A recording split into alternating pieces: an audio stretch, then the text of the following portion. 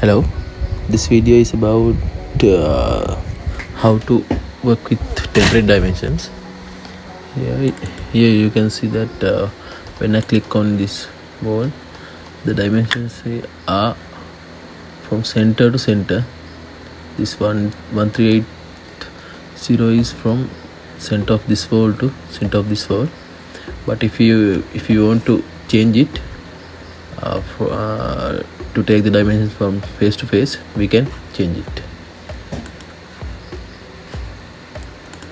First you have to click manage, additional settings, temporary dimensions.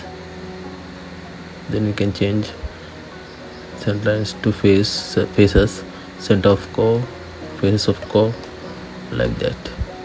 And you can change this one as well.